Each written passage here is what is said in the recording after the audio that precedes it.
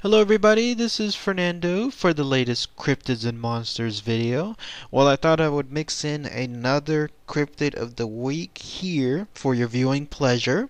While I'm doing this, I wanted to just mention real quick, I just finished a trip down to San Antonio, Texas, just a small weekend trip of sorts, and there I was able to visit two locations that I'm going to create videos on soon. One is my little trip there to the Texas Comic-Con, which I had a huge blast in, so be on the lookout for that. I'm going to include a bunch of pictures with that. And then also I visited another purported haunted location, this one having to do with one of the oldest living, I guess you'd call it, living missions there in San Antonio, in the sense that you could visit and walk up to it just like a tourist to this very day. So be on the lookout for that too. This random page that I selected, or was randomly selected for me, has to do with a creature that instantly reminded me of one that I talked about the other week. Remember the Octosquatch? That one that had to do with pretty much mixing a octopus with, let's say, a Sasquatch.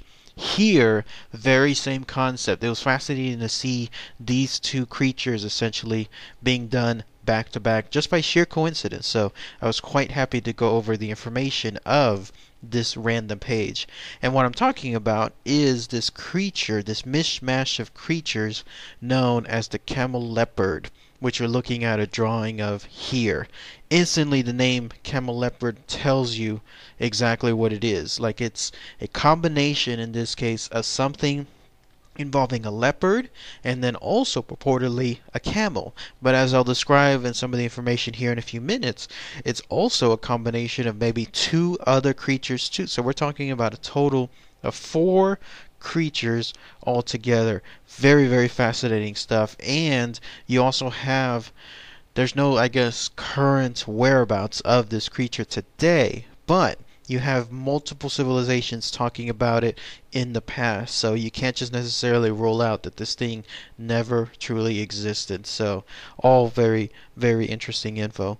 So what is the Cameleopard? Well, again, the name, the portmanteau, pretty much tells you it's a mishmash of various creatures all together. The distinct drawings that you're looking at here will immediately tell you some of the creatures as well. For starters, it's a creature that was purportedly found way back when. Those civilizations I was mentioning, you have to go way back in time to the Egyptian and the Sumerian time periods. That's not close. Like, we're talking far, far back. We're talking thousands of years or so back then. Well, those different cultures, those two separate civilizations, each showcase texts that describe this creature in great detail too. So again, you can't really rule that stuff out, because when you're dealing with two separate cultures, both of them talking about the very same creature, it makes you wonder how, how this thing existed, that it truly, absolutely existed during that time period. So what it is it's something the size of a camel. I know it looks like a giraffe, and that may be one of the creatures that it was mixed in with, but it's not definitely the size of a giraffe. It's not gigantic like that. Instead, it's the size of a camel, hence the name, the Cameleopard, with its spots also being its most distinct feature. All those beautiful spots covering its body, hence the second part of its name, the Cameleopard.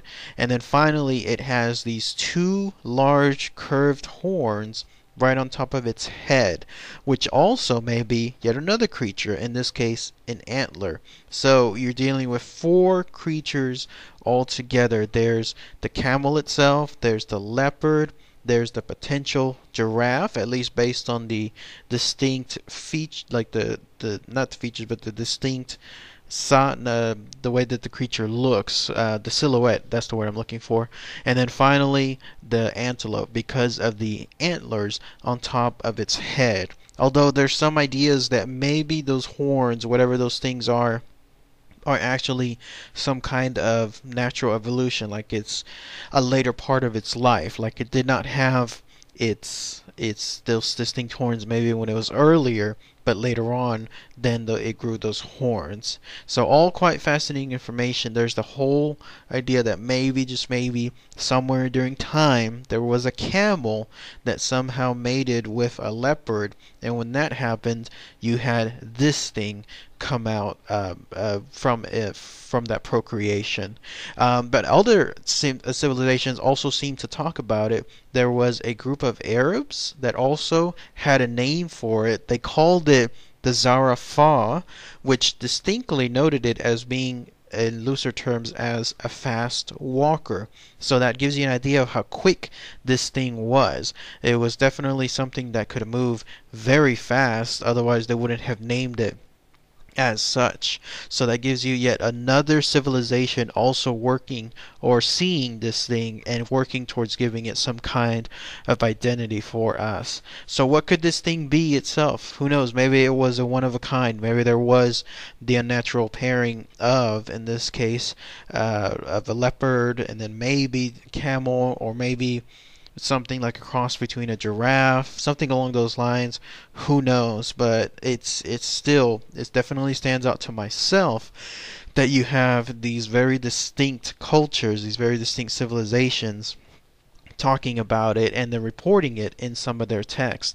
And not to also rule out one other civilization, but there were also the Greeks. The ancient Greeks also highlighted some of its, I guess, distinct characteristics and its name, and they highlighted it in some of their writings too. So 4 cultures altogether. Now where would this thing have been located? Well, apparently it was located there in Africa. Like, that was its home, that was its main domain, the only known location really that I could find with regards to its existence.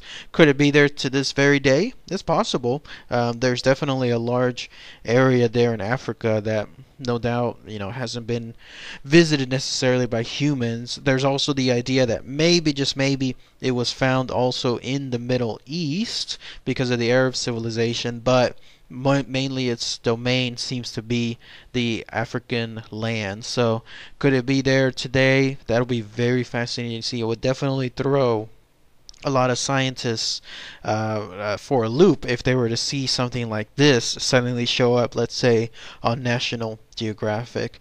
But that's pretty much it. Not much other info with regards to the camel leopard to report. It's only because, again, there's not much to showcase today in today's time period, since we're talking about something that existed several thousands of years back. But if anyone has anything they would like to share about the camel leopard, about this very unique mishmashed creature of sorts, that would be interesting to hear. No known encounters, unfortunately, let alone anything as far as photographic or video evidence. But if anybody has anything, that would be really awesome to hear. So alright, everybody, thanks again as always. Take care.